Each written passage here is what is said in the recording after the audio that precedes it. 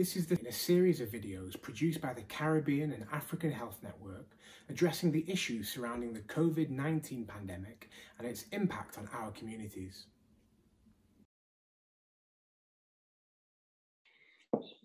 So good morning, everyone, and welcome to CAHN's Health Hour. I am Charles Kwakodwe, the Chief Officer for the Caribbean and African Health Network. And we also have our chair, Faye Bruce, on the call as well.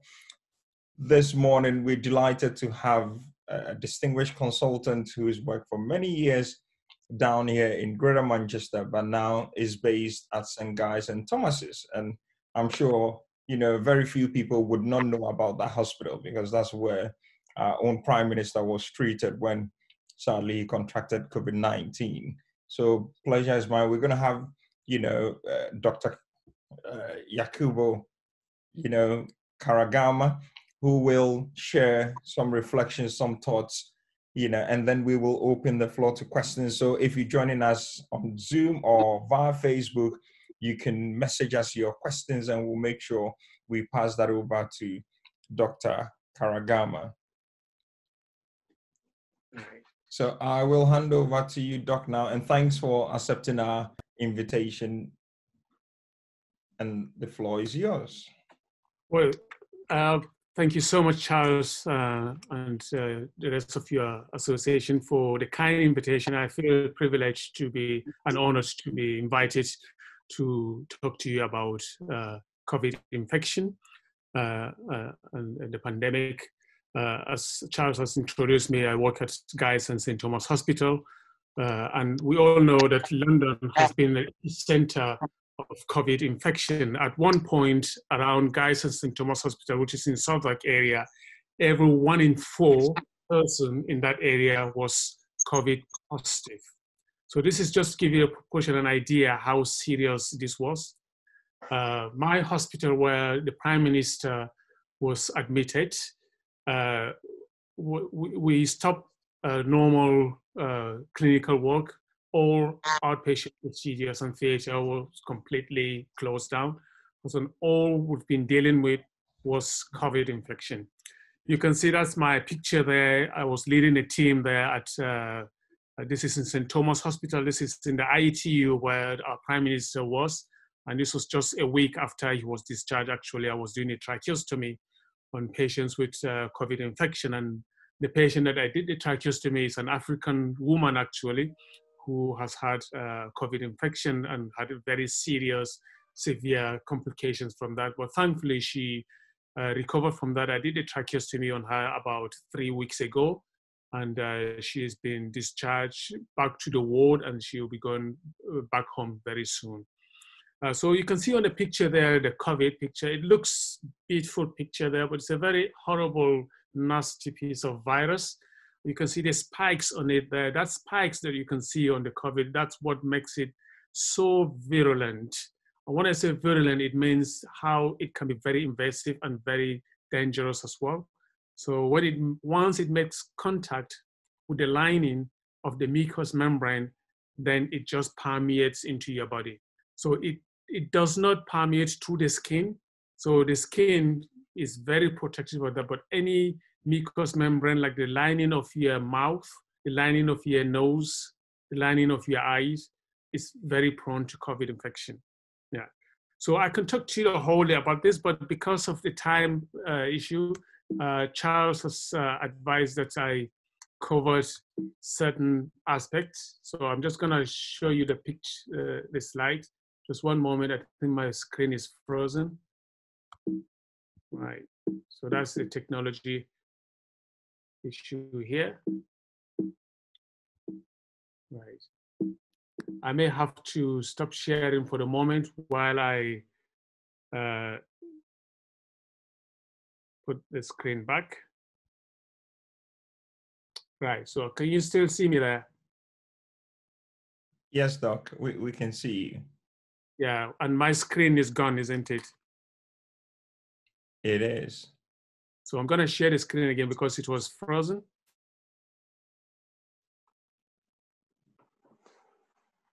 Right. Can you see the screen now? Yes. Yes. Yeah. Thank you. Right. There you go. It's all fixed. Yeah. So Charles has asked me to talk about the COVID and the upper respiratory tract system, and then to talk about the ventilations and the criteria for patients requiring ventilation as well. And then reassurance that, which is a valid question, whether there is some degree of discrimination going on. And we can see, or we've heard that people from Black and ethnic minority are at greater risk of contracting severe COVID. And only just recently, a week ago, smell and taste symptoms has been added as part of the symptoms for COVID. So I think this is free, right? Okay. So how does it spread? This virus spread from person to person, and it has to be by direct contact. So one of the ways that somebody can transmit the virus to you is if you come into contact with someone that is infected and you touch any part of the patient that has got the virus, say like if you shake hands, or if the patient with the virus sneeze and cough, you're gonna inhale millions of the virus. Or if you touch your nose or your mouth or your eyes with an infected hand, then the virus will get inoculated into your nasal passages, into your sinuses, and sometimes also through touching surfaces that has been touched and infected by somebody that has had virus already. Say door handles, say in the buses, in the train stations, in the parks. There are just so many ways that you can get infected with this virus. And this is why when the virus infection started, especially in China, in Wuhan in December until January, it spread so quickly. And when it came to Europe, it went very fast, spread very quickly in Italy. And the sad thing with this virus is people think that it's not going to come to them. And when you hear this in the news and you say, oh, this is them, it's not us. And the same thing in the UK, we felt that, oh, this is Italy, oh, they like chatting around, they like mixing up, this is not going to come. And there was this slow and there's a drag in the government from our side to lock down. But again, other countries are still making the same mistake. We've seen it in Brazil, making the same mistake in the US. So the numbers is just going up and up. So you can see that this virus has been 2 steps ahead of most countries. But once we begin to understand it, then we tend to control it, as we've seen luckily in most parts of the world, in China, in Italy, in Spain, and even in UK, the numbers is coming down drastically. So if we look at my slide is phrasing ever so often, right? So just a brief example on how long does the virus can stay on surfaces, say in door knobs or jewelry or in metal surfaces. It can last for 5 days.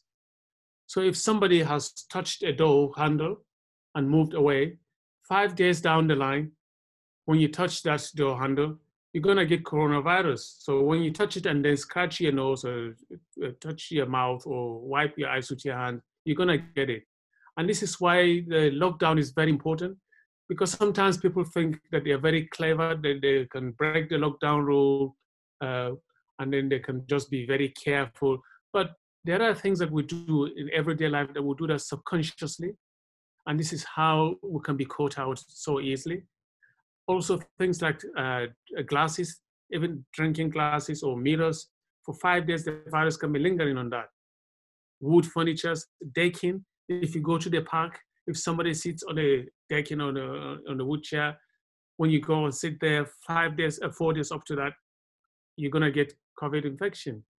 Plastics, containers, buses, elevators, all this can retain the virus. Cardboard doesn't retain it for so long, so just for 24 hours. So when you get an online delivery from Amazon or anywhere, usually it will not be infectious. Some people advise at the height of the virus infection, when you get any packaging, to just quarantine the packages So when you collect it, you put it somewhere in the pouch, wash your hands, leave it there for another 24 hours before you touch it and start opening it. Food, it's not been shown to be transmitted via food, because lots of people are still ordering takeaway services, and there's not been any evidence to show that it can transmit on that. And then in water as well, it's not been shown to be transmitted towards or in drinking water. Right. So let's talk about the symptoms, because this is the bit that can be a bit confusing for people.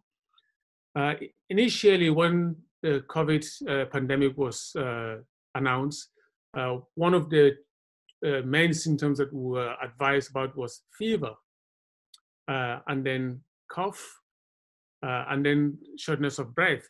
But now we know from experience that there are more symptoms that people can present with. And some of these symptoms are non-specific.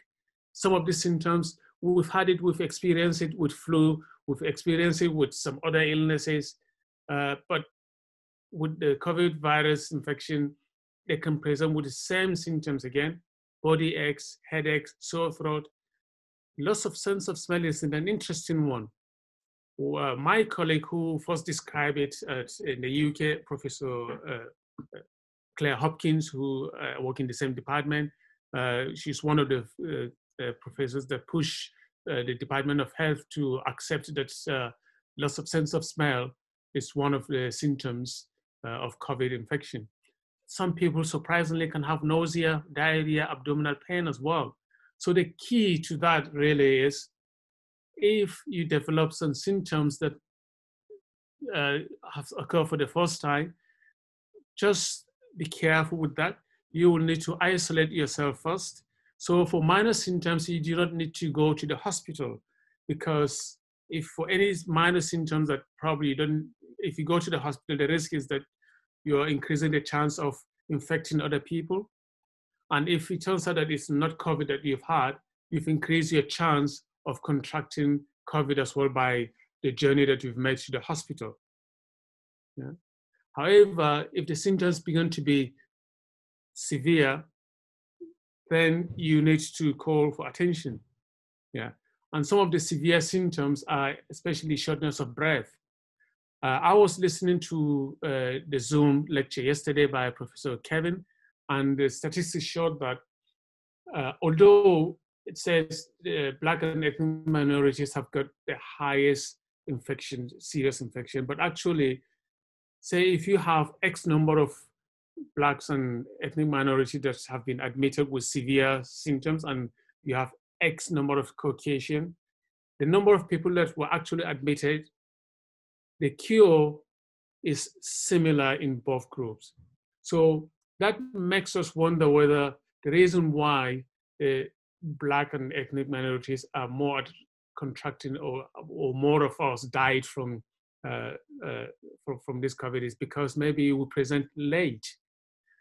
There are so many factors, not only presenting late, but there are some, it may be that this group have more comorbidities compared to others, as we've been shown. So if you develop any trouble with breathing or shortness of breath, or if you have any ongoing chest pain or like feeling of pressure, like tightness, some people feel like they describe like an elephant sitting on their chest. If you have any symptoms of confusion, can't wake up fully, so your conscious level is diminished. If you have like bluish lips, or that may show that your oxygen level is low. So in such cases, you need to ring the NHS 111 for advice, and you'll be directed on what to do next. This is the last slide I'm going to show here, then we can open the session for chat and discussion. Now we know that people that have been admitted and treated for severe COVID can develop mental and psychological symptoms.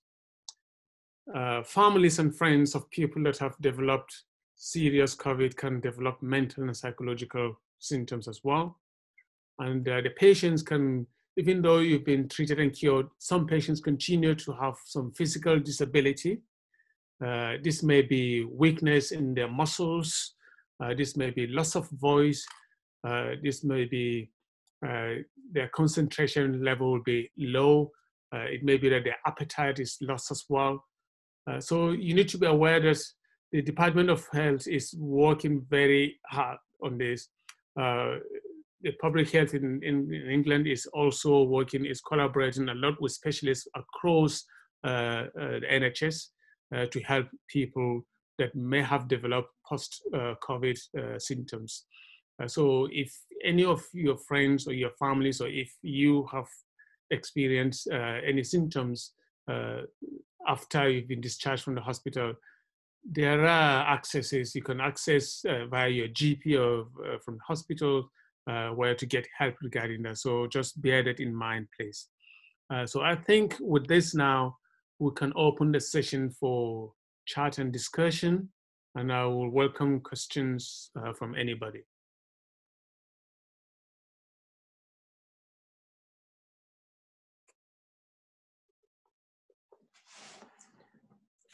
Thanks, Doc.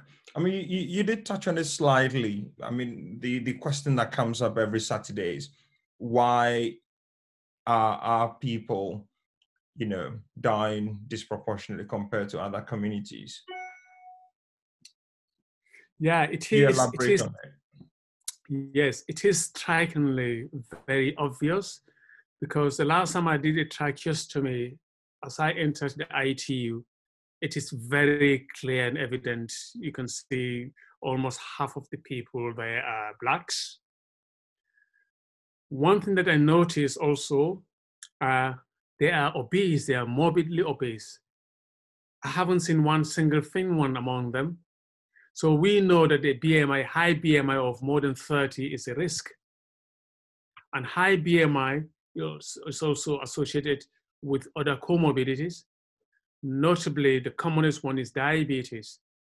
And we know that diabetes, people that have got diabetes are more prone to having severe COVID infection. So if you look at it, it begs the question that why are the Blacks or the ethnic minorities are more obese? Why do they have more comorbidity? And I think we'll have to look back into history as well. And most of the people that are in the front line, say, if you go to London, almost most of the bus drivers would be Black and ethnic minorities.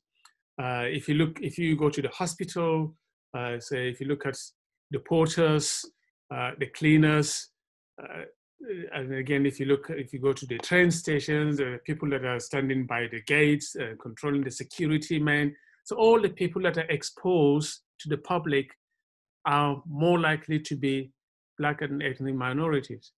So that, I think, in my opinion, contributed to that a lot as well. There is also about level of education and information as well. And if a community has lower level of education or more poverty there, the chances of them asking for help early is less. And also knowing what to do, the direction to follow as well.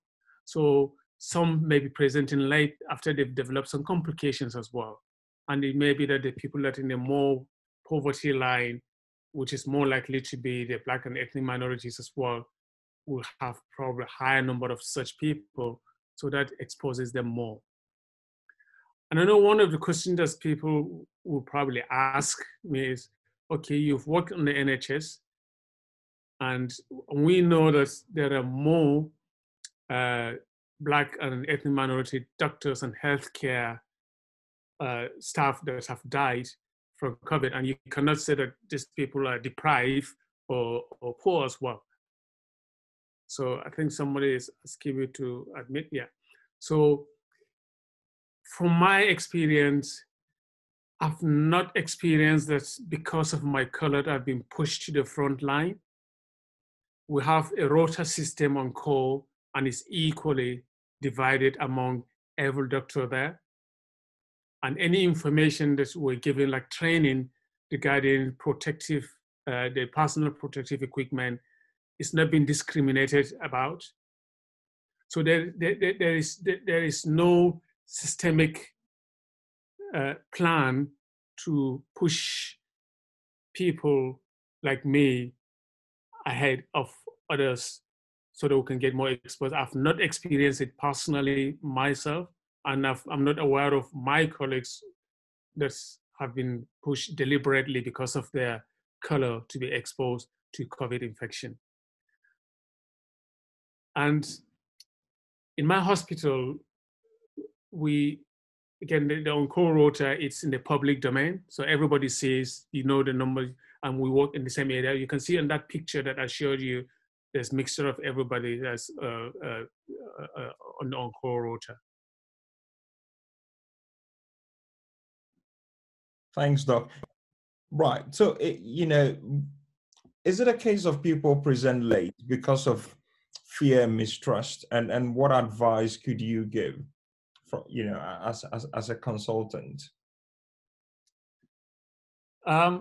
People it's possible that more Black and ethnic minority present late, and it may be because, again, of education and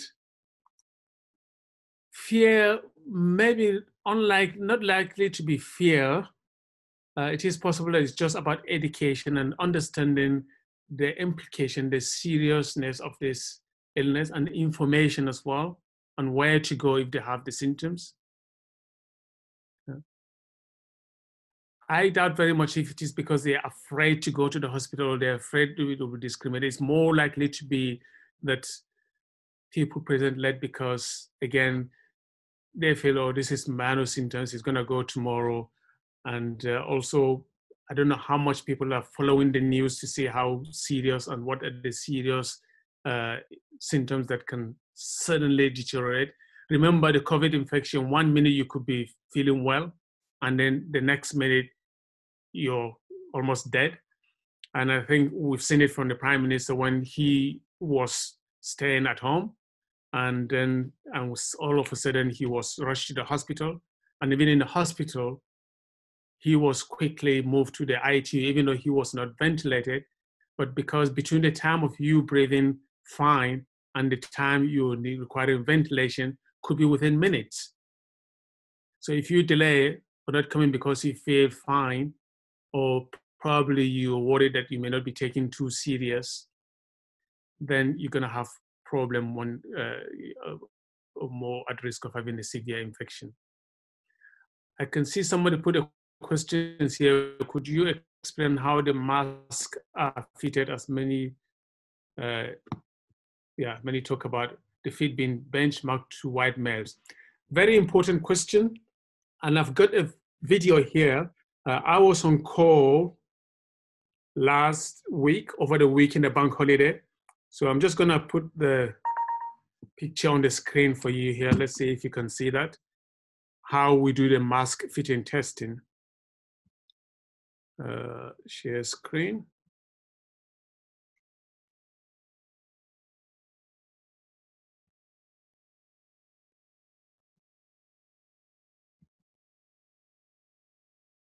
Can you see the screen there?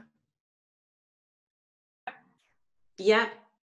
Yeah, so that is me 2 weeks ago having a mask fitted testing. So you can see that there is an oxygen line there, and then there will be blown air, and then to see whether there's any seal air. So this mask is not designed in such a way that it will only fit male, a white face. There was a lady before me, she's a white lady, and actually the mask didn't fit her.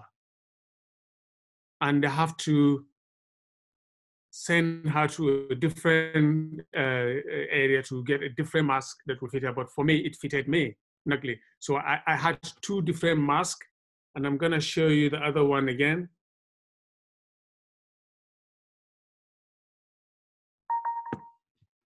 So let's see if you can see the second one. So this is a disposable mask, and I was tested for that as well, and it fitted my face. So with the mask, it's about 30 minutes test. I'll be talking, I'll bend down and then stand up, turn from one side to another just the things that you'll be doing when you have a mask to check that it hasn't displaced, and there was no displacement. So we just have to be careful that we don't over mistrust, because if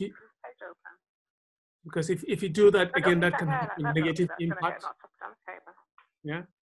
So remember, some of these masks were not made in the UK. A lot of them are made either in China or in India, or so the face question, whether it is made to fit a white face, I doubt very much it is the case, on my experience, as you can see it here yourself. Thanks, Doc. We've had another question about the transmission via plastic.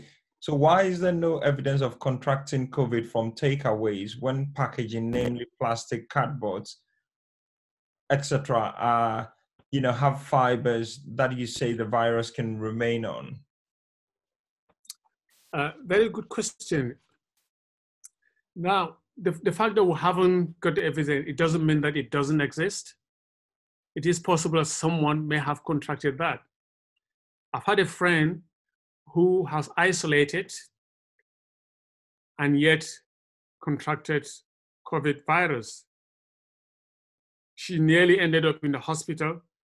I've been sort of phoning her like every couple of hours just to check that everything is all right, because if you have a friend or family that have got the virus, you need to talk to them. You need to be checking on them, because sometimes they may not realize that they are deteriorating. They may feel that, oh, they are managing okay, but luckily she managed to survive. And the only contact with outside world, she said to me, was she ordered something from Amazon a few days earlier. Now, whether the person that delivered the package is COVID positive, we don't know. And there are lots of people that are carrying this virus. They don't have any symptoms. Some may have just slight cough. Some may just have some aches and pains. Some may just have slight loss of sense of smell. And again, as I said, some people will not have any symptoms at all, and they will be carriers of the virus.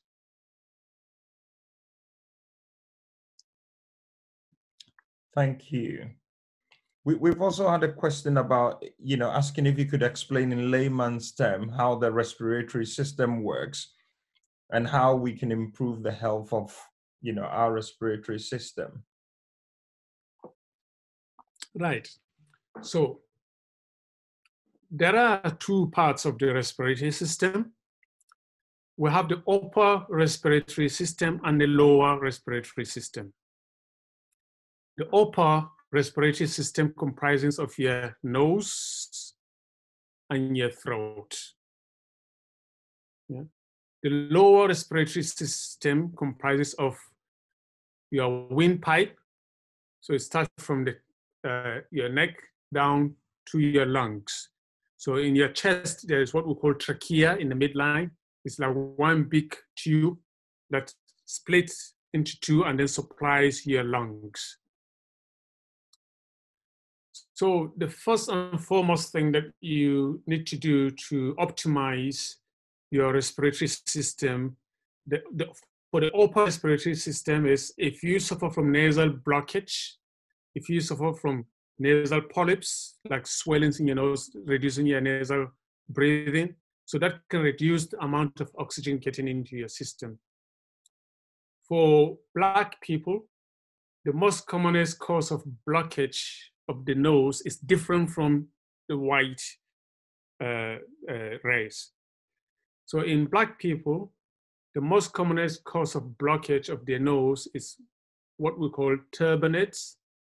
Inside the nose, there is some soft tissue swelling that filters the air. So if you suffer from hay fever or allergy, the lining of your nose can get swollen, and that can cause blockage. So almost 90% of causes of blockage of the nose in Black people is because of the turbinates. Meanwhile, in the white population, the commonest cause of blockage of the nose is a bent nasal septum.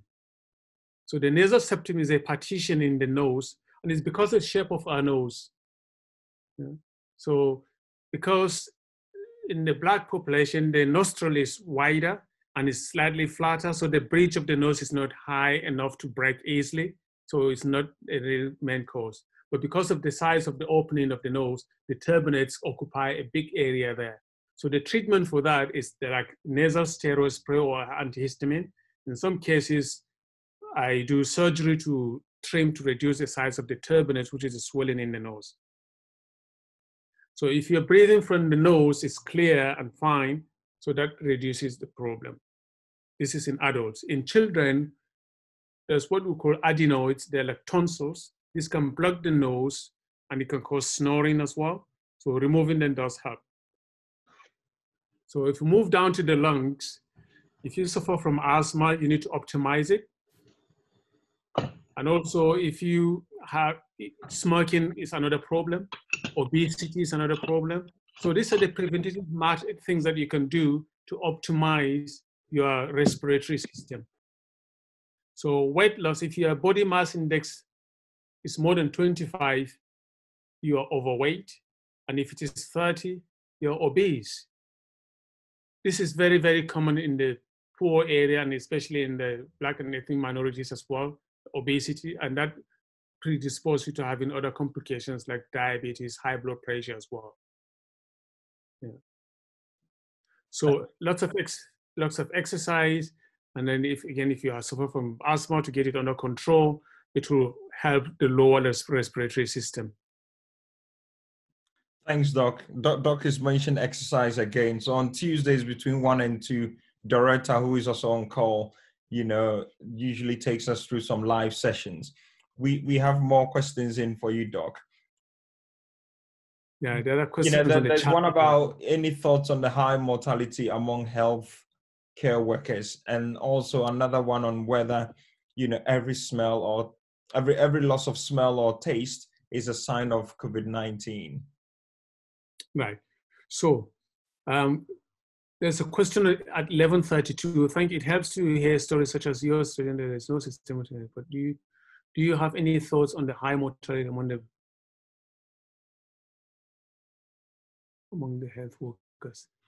This is still a mystery, why there is high mortality among the Black and ethnic minority. There is a theory about vitamin D deficiency. As I said to you earlier on, there is no one answer to this. We know that people with dark skin has less chances of absorbing vitamin D. So, and vitamin D is essential in absorption of calcium. And if you live in this part of the world, your exposure to sunshine is minimized as well. So you are more prone to having low level of vitamin D. And vitamin D, because it helps in fighting infection. So that could be a factor. It's not proven, and there's no proof of genetic predisposition as well. And we do not want the government to say it is because of your genetic makeup without any proof to that, because that would be an easy answer then for any government to fall on that. And then really the main initial issue why the Black and ethnic minority are more probably prone, it may be because of their socioeconomic status. So that needs addressing as well. Yeah. And then the loss of sense of smell, if everyone lost a sense of smell.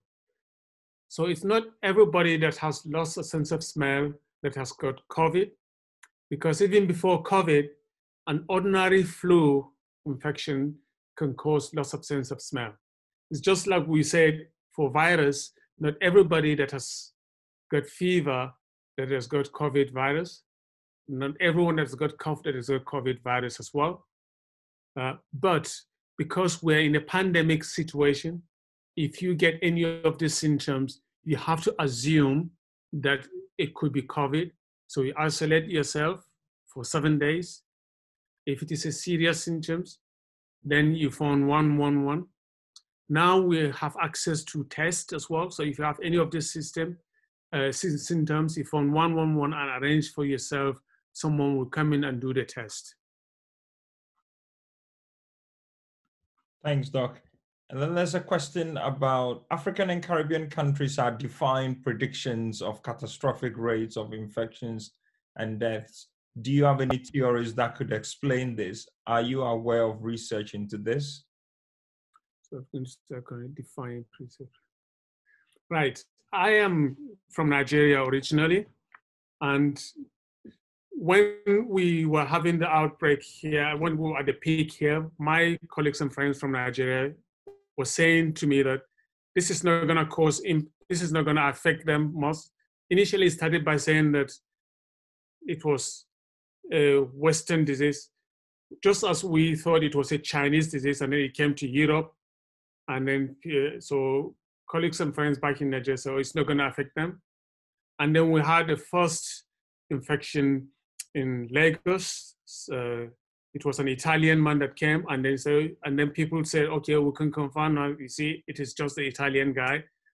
And then the chief of staff of the Nigerian government, like the second in command to the president, died after coming from Germany, contracted COVID infection, and then died. And people started saying, oh, it's a disease of a rich man. So here in the UK, we were saying it's a disease of a poor man. And back in some of the African countries, they're saying it's a disease of the rich man. And okay, understandably, because the rich probably were the ones that were flying abroad, so they got infected, they came back. But then in northern Nigeria, which poverty rate is so high, for some reason, the graveyard seems to be taking more and more deaths. And it's, you know, lots of African countries, it's not so sophisticated to register every death. And they started calling it an unknown cause of death. So even though everyone knows that's COVID causing causing all this problem, but people are still saying that it's an unknown cause of death. And I think we should be careful to think that it's not so serious or it's not catastrophic in the developing world, because most of my friends and colleagues that were saying it's not going to come because it's so hot in Nigeria, things like that, everyone started saying, I know of a friend, a family, someone has died from that. So we must not be complacent. We must not make assumptions without scientific proof. And this is why this COVID infection has been 2 steps ahead of us, because people are taking it for granted. Yeah? So there's lots of learning curve about it. So I'll be very careful to say that, okay, we've defied it, it's not coming to Africa, it's not it is there. Lots of countries worldwide have gone over the peak, but some African countries have not even reached the peak yet. Thanks, Doc. Another question is coming. My son is not at home and is unable to assist, but I would like to ask this question. Could the stress due to constant pressures of being treated differently and socioeconomic pressure add to comorbidity and also play a part with regards to contracting COVID-19? So if I get his question very well, is the stress from discrimination? Yes. Of course. I think it's only probably you and I can understand the magnitude of stress on your performance, the magnitude, the consequences of being discriminated on. I've got lots of friends in the state as well who share the same view. There are some that are sort of indigenous, well, African American. There are some from Nigeria that travel over there. And sometimes the oppressor doesn't understand the point where you're coming from. If you are mentally affected, it's going to affect your performance. It's going to affect your immune system. But, and I must stress this for all of you that are listening, but you must not succumb to that. Because if you succumb to that, then you have succumbed to being defeated. Yeah, you can turn that around to give you more strength. And you have to do that. You cannot continue to go on that, because really, come to think of it, it's I'll give you an example, which I've seen in either in workplace or in my clinic. The racism that you have these days is different from what our ancestors had in the past, where people call you with names on the street. That, I don't, that kind of racism doesn't probably bothers me much. The type that probably is more serious and more dangerous is the unspoken ones. Because with the unspoken ones, it's hard to challenge it. And sometimes even the person and the racist doesn't know. And sometimes it's not because actually of your color that someone is being racist to you. It may be because of the experience, the media. And you'll be surprised to hear me say this, but actually I have experienced racism from Blacks. Yeah, I'll give you an example. Say if somebody comes to my clinic, having seen lots of patients all the time, I'm sure you can probably body language as well. There are times I'd say, if a white person comes to my clinic, okay, because everyone is used to having foreign doctors now anyway, so it's not a problem. But there are instances whereby 1 or 2 times a Black person comes and you can read in their body language that, oh, it's a Black man like me. Let's hope he knows what he's doing. That kind of view, yeah. So that in itself, it's a kind of racism that even us have it. You may call it prejudice as well. And why is that the case? This is the case because of the experience of what people have had of the Blacks. I'll give you another example again. This is like, one of these comic video and pictures that people are showing. So this Black guy had a mask on his face, yeah? And he came behind a white woman and just sort of wanted to give her a scare. And she turns around and she saw him with the mask and she was relaxed, she didn't do anything.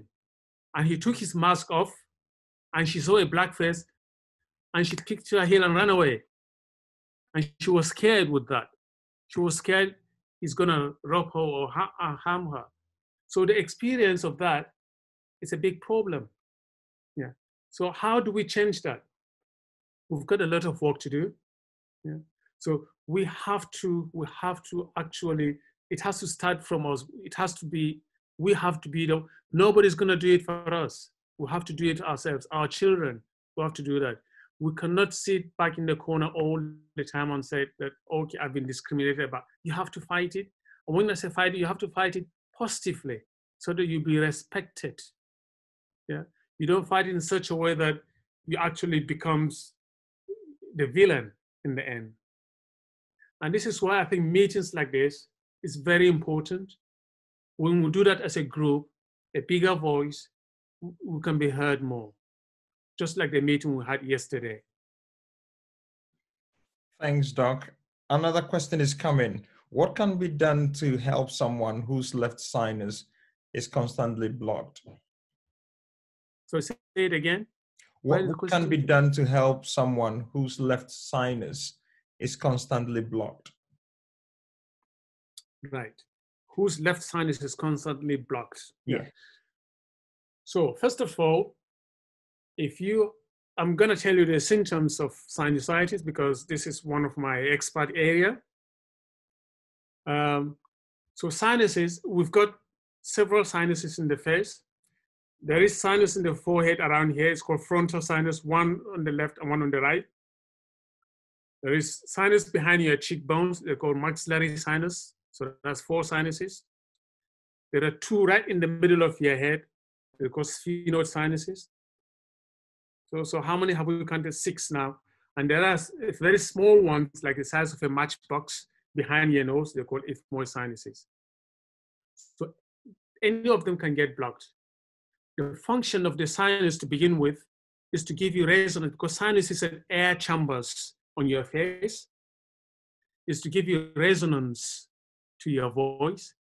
So sometimes when you have blocked sinus, you feel your voice is not resonating, you feel it's dull. That's one function of the sinus. The second function of the sinus is to warm the air that you inhale and humidify. So when you breathe in air, it goes through all the sinuses and circulates, and it makes it warm before it goes into your lungs. Because if cold air goes directly to your lungs, it can cause dryness and infection as well. Also, it filters any infection because the lining of the sinuses have got antibacterial. So as the air circulates in the sinus, it filters the air before it goes down. So this is why if you have problems with your sinuses, that can predispose you to having severe asthma and problems as well. So this is explanation about the sinus. So what can you do with that? First of all, the symptoms of sinusitis could be pain across your face, nasal discharge, loss of sense of smell and taste. And then sometimes in serious cases, you can have complications like swelling in your eyes or even going to the brain. So if you have any of these symptoms, the simple and quickest thing you can do before you even go to your doctor is to use nasal wash. Yeah. So if you go to any chemist and ask nasal spray, nasal salt water nasal spray, or saline nasal spray, yeah, there is a neti pot. It's called Neilmed. Yeah. There is also Sterima. So you can use that. You don't need prescription for that. You can use it 3 times a day or even more. And most of the time, half of the time, it will clear it up. If you're not getting better with that, then you probably need to see your doctor. So if this lasts for more than a week, then you may need to ask your doctor to have a review, and your doctor may give you a prescription of nasal steroid spray. And if that is not helping, then you may require referring to the specialist, the ENT doctor, who can have a look inside your nose to see. Because if it's just one side that is blocked, you may have a swelling in your nose that may need assessing and diagnosing. Thanks, Doc. There's another question here.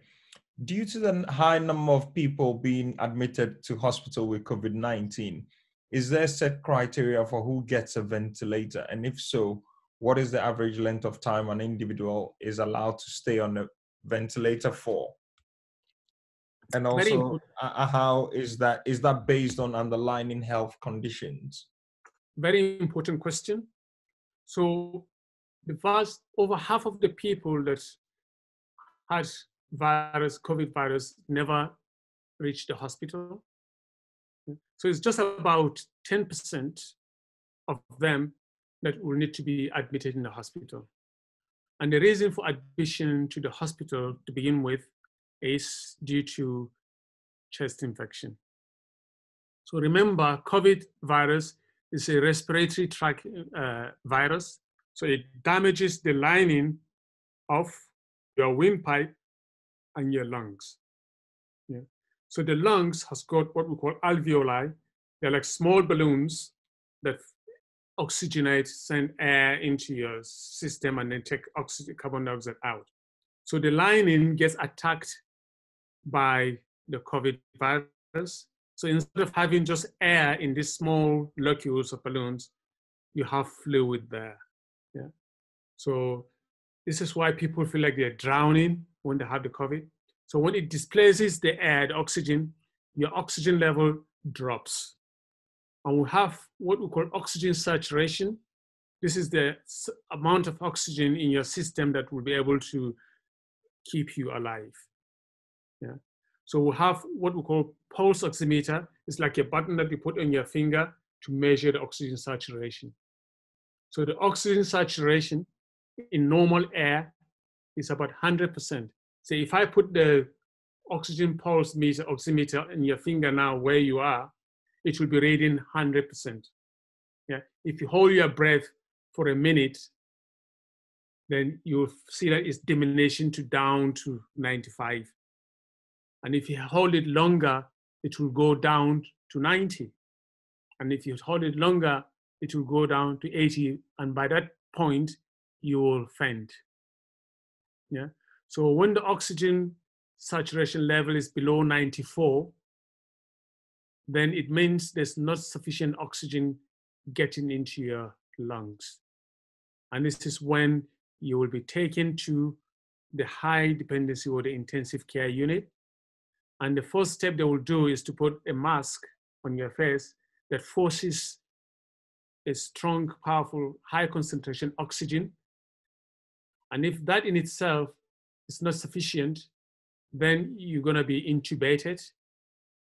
So they'll pass a tube through your mouth and you have a ventilator that will take over your respiratory system. The reason why we have to use the ventilator is because if you have to be having an effortful breathing all the time, the muscles of respiration will get fatigued and tired and you won't be able to breathe anymore. Yeah? So the ventilator takes over that. And the reason why we have to put you to sleep when you're having the ventilator is because with the tube in your mouth, you'll not be able to tolerate it. You'll be gagging and coughing and you'll be struggling with it. So we have to be giving you a general anesthetic to take over the control of your body fully. So if your oxygen saturation falls below 94, it means you're not getting enough oxygen to circulate, to oxygenate your brain or the vital organs in your body. Thanks, Doc. The other question attached to that was the criteria for being put on the ventilator. Can you give us a bit of an enlightenment on that? Yeah, so the criteria really are, as I've mentioned earlier, one of the criteria is if your oxygen saturation is not maintaining above 94 with just nasal oxygen or the mask, so it's one criteria.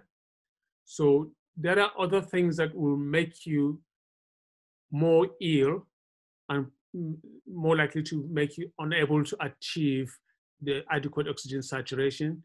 These are things like COPD, there's a pulmonary heart disease, lung disease, diabetes, obesity. Yeah, if you have like cancer with metastasis, so that affects the performance in your body. Because say if you have metastatic cancer, the cancer in your body is metabolizing at a very high rate, so it's taking more oxygen away from normal cells. If you have, say, diabetes, because your system is not fully strong enough, it will require more oxygen as well, so it's taking oxygen from your vital organs. So this kind of illnesses will deprive you for oxygen quicker. So chest infection, if you develop chest infection as a result as well, you're more likely to have intubation early. Thanks, Doc. We're also hearing recently that people who've contracted COVID and have been discharged need some help. And I know you're involved in some national work around rehabilitation. Can you share a bit more light on what you're seeing when people have been discharged? This is very important to understand and to know as well. As you said, I am part of the team for the Public Health England on post-COVID rehabilitation working group. We have meeting every week and we have people from 50 different specialties. So how does the COVID affect you after the infection has cleared up? So when you get the COVID infection, first of all, the reason why people get intubated or ventilated is because they have respiratory or breathing or severe pneumonia. And then have to fight the virus, and then you develop what we call antibodies. And the antibodies will release what we call cytokines. And these are a type of antibodies that fight the virus, but because your body has never experienced this virus before, it sort of modulates and it produces excess of these cytokines. And these cytokines or the antibodies ended up destroying both the virus and your normal tissue. And this normal tissue could be the lung tissue, could be part of the brain cells, could be the muscles, could be the kidney, because we have people that have kidney failure after COVID infection. We have people that have neurological condition like weakness in their muscles as well, because the cytokines destroy some of the muscles. People lose their muscle tone. They can be very weak. Some people can have heart failure as well. Some people can lose their voice because of the COVID affecting their vocal cords. Some can have breathing difficulty because of swelling as well. Some, because of the intubation, it will damage the throat as well. So different people have different symptoms even after the COVID infection is cleared. We have people that can have post-traumatic stress as well. People can have mental illnesses regarding their mental trauma as well, and that people can be having like delirium. They can be having confusion after that, because again, it affects some part of the brain. So all of this, you have to look out for that, and you have to really seek the advice from your GP, and they will signpost you to the appropriate specialty. In my department, we have like a data of all the patients that have been through the ITU.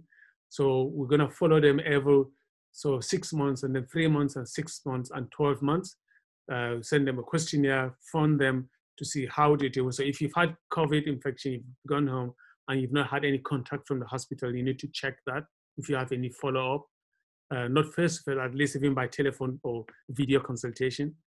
So that needs to be followed on, because otherwise you may still be suffering from any of these complications as a result of COVID, when we know that there could be treatment for that. Thanks, Doc. Another question is come in as we look to wrap up. My 2-year-old son is getting reoccurring ear infections. He's still breastfeeding. Does that have any relation? Also, do regular drops of olive oil in the ear of kids or even adults help? And also, during the pandemic, I've had to go to the GP and was given antibiotics for my son. How can I avoid this? Right, so ear infection is very common in children, and usually it's viral, and usually after a couple of weeks, it should go. So the ear infection in children can present with either pain or diminished hearing. Very young ones may not be able to tell you that they've got pain, and they may not tell you that they cannot hear. So if a child of that age is touching their ears constantly, most likely they're having pain. And if a child of that age, maybe you will know that they don't hear you, because when you talk behind them, they don't hear you. Or maybe they can be a bit more disturbed and not cooperating if they're in the school age group, because if they can't hear, they may be disruptive in the class. And it may be that because they can't hear. Very unlikely to have wax in children's ear. So olive oil may not be what the child requires. So the child's ears need to be looked into by the GP. But of course, with the COVID period, it's difficult to do that because of the lockdown. So olive oil is safe and simple. It doesn't cause any damage. So you can put it like 3 times a day for a couple of weeks, whether it's in adults or children. If it is wax, it will come out. If it doesn't, then a referral to an ENT would be necessary, because you're going to need a suction to take it out. Not everybody wants to do syringe with water because it has risk of infection regarding that. Antibiotics for ear infection, it could be in the form of tablets in adults or liquid in children, or even ear drops. So your GP will be able to advise you regarding that as well. Thanks, Doc. We're grateful for your time, and it looks like we'd have to bring you back. But as you look to wrap up, could you give us some words of encouragement about prevention, and also, how we look after ourselves and remain in good health? Right. So there's a lot you can do yourself. Yeah. Good health. Yeah, that's the foremost important thing. Exercise is very important, because exercise can boost your immunity and fight against infection. Obesity is a problem, especially in the Black and ethnic minority. You're more likely to develop diabetes and high blood pressure. The diet as well. You need to watch what you eat so that you can have all the nutrients that is required. Yeah. So this is you making sure that your health is top shape. If you have any health issues that you're not sure of, seek advice early. Talk to friends and colleagues about your health. Don't keep it secret, because people may help and advise you. They may have experienced the same problem that you've had, and they may point you towards what you need to do. It wasn't long ago, I gave a talk in a community of South African meeting about, say, prostate cancer in blacks, because we know it's higher. So simple things like that, sort of, if you're over 50 and a black, you have higher chances of having prostate cancer, so you should probably have a screen, things like that. So as regards to the COVID, again, your social distance, keep your social distance. Wash your hands with soap for 20 seconds, because the soap destroys proteins and the virus is made of proteins. So washing your hands is very important.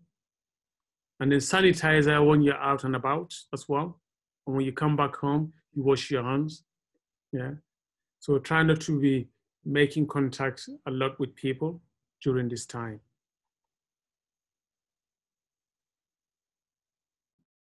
Thanks a lot, Doc.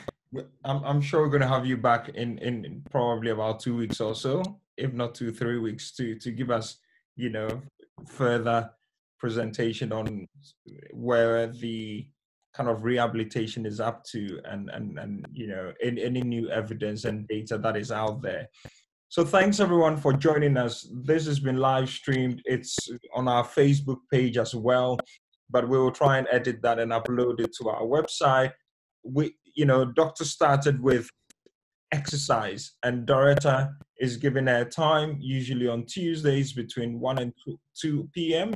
So please, the flyer is being put in the chat box. There are also a couple of other flyers in the chat box.